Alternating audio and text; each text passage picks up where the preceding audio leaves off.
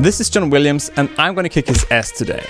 Okay, that's a joke. I love John Williams. But there's more great music other than Star Wars, Harry Potter and Indiana Jones. In this video, I'm going to show you the most incredible music pieces in film and series that I've found over the last 10 years, that most people have never listened to. Let's start with the first one. I watched this movie quite recently and loved every second of it, Mission Impossible: Dead Reckoning. Ethan Hunt is such a great main character. He's like the better version of James Bond. And over the last few Mission Impossible movies, Tom Cruise and his team have acquired a lot of knowledge about how to make a chase scene sound amazing. From Dead Reckoning Part 1, Chasing Grace. In one word, epic. I'm gonna let you listen to the music and after that I explain what makes this scene so powerful.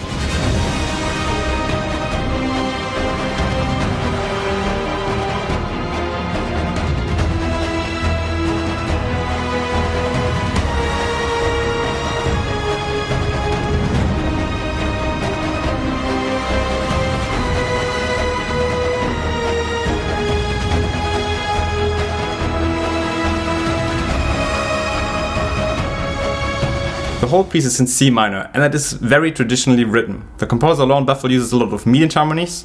This means he often jumps around in thirds. For example, one of the themes is C minor, G sharp minor, E major. So again, a third down, and again a third down to C sharp minor.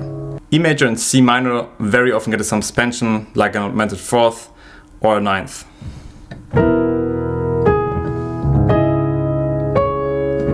Then he basically repeats the same pattern, or let's say a similar pattern a few times. When he ends up on C minor at the bottom, instead of going back to C major immediately, he goes up to E major again. Then back to G minor. Then he goes to A major, and then jumps up tritone to E flat major. What a powerful chord combination. He plays a bit with this relationship between A major and E flat major, and at the end he ends up in C minor again. If we look at the piece on a macro, the tension goes up pretty much consistently. After the first climax it dips down a bit and then rises again with the modulation to A major or E flat major. What is definitely typical for this piece are the huge jumps in the melody, huge intervals.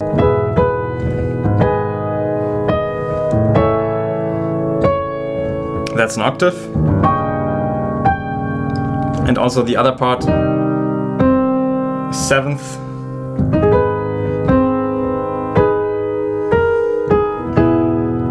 And here also a seventh. Now imagine Venice, Italy, something terrible happened, very similar to Chasing Grace, but in a soft manner.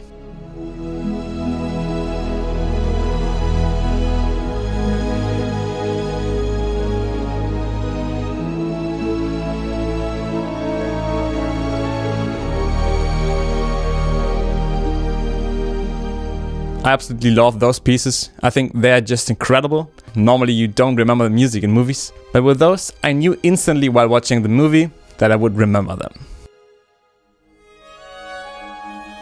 The second movie score I want to talk about is from The Hunger Games. Yes, The Hunger Games. If you don't know the movie, here's a very short summary, no spoilers ahead. Because the capital has to keep 12 districts, parts of the country, under control, they have yearly Hunger Games where they put one female and one male person from every district in an area and let them kill each other until there's just one person left. So pretty horrible, sad and basically hopeless. And the music obviously resembles this. The composer James Newton Howard worked on other major movies way before. For example, he wrote the music for the first two Batman movies with Christian Bale together with legend Hans Zimmer.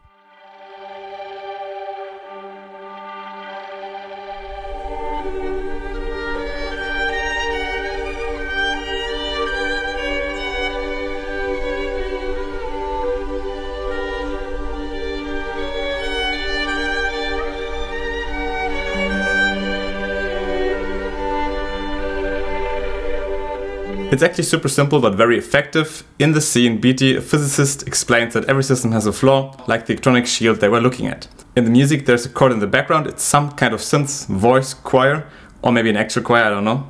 And the chord changes from major to minor all the time.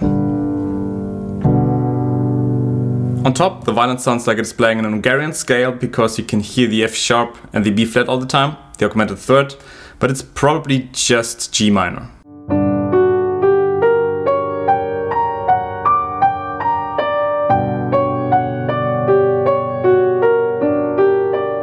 I do get a feeling of intrigue here, but also tribalism and a deep sense of connectedness with nature. In general, the Hunger Games score has a lot of folkloric elements, for example 2 string instruments. You could imagine them playing it in the districts themselves. There's another piece I want to show you from the Hunger Games series. Are you coming to the tree? They strung up a man, they say we murdered 3. Strange things that happened here, stranger will it be?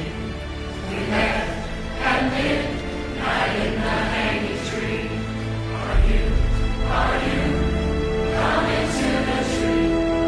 Death and cold, now for his love to free.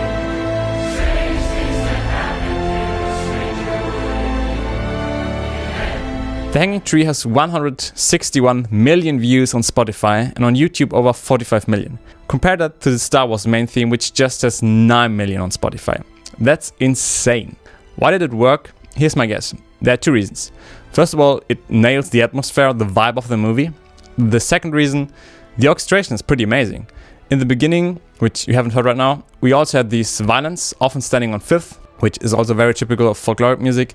They also don't play vibrato. The choir is unisonous, even if they're singing in different octave. It's like the crowd, the population of the districts that gather together to fight against the oppressive capital, and I guess that unity really resonated with people. The Hateful Eight is a nasty movie. The humor is dark, the language dirty, and the behavior of the main characters strikes violence. A classic Tarantino. Here are some impressions of the music.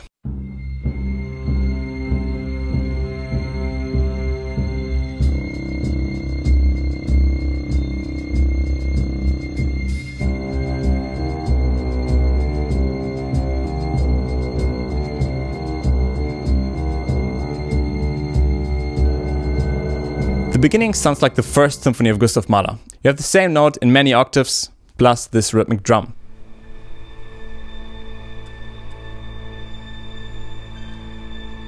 Then the bassoon or contrabassoon comes in with this ominous dark melody. You can already hear that something bad is going to happen.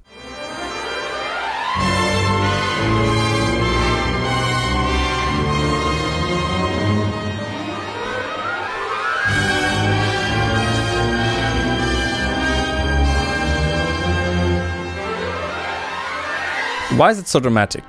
Low instruments play chromatic in syncopes, always up against this trumpet that plays on the beat but plays a slightly atonal, jumpy melody.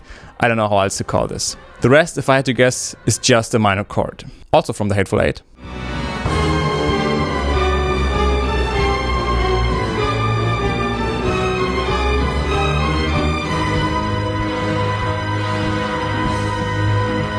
A perfect copy of the overture of Wagner's Hollander. The melody in the violins, the chromatic in the horns against the chromatic in the low strings. I'm pretty sure Morricone was influenced by the Hollander from Wagner. At least he knew the overture as someone who used to compose for an opera house. The Mandalorian is a TV series based in the Star Wars universe. Its huge popularity is to thank the moral compass that guides an assassin not to kill his target. In a previous video in which I tried to compose like Hans Zimmer, I tried to make the point that music sets the tone. It influences what you feel, what you see, and the whole vibe of the movie more than anything else.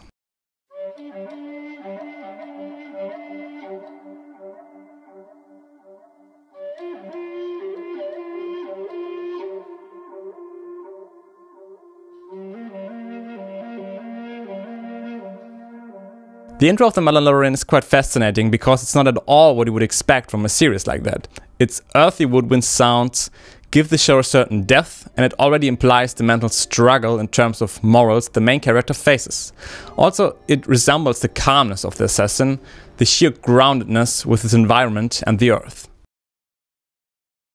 The next film I want to talk about won the Oscar for original score, and it's well deserved in my opinion. What made the score so scary were the many drone sound effects that you would expect in a Hans Zimmer movie about spaceflight, but not in a World War I scenario in 1914. But I don't want to show you the drone sounds today.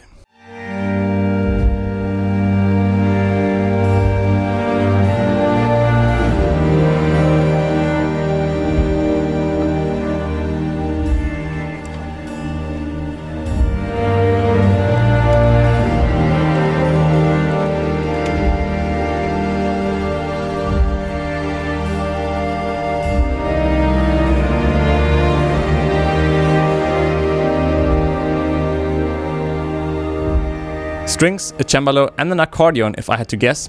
Such a weird combination and extremely sad. It makes you question the one thing you need to keep on living: hope.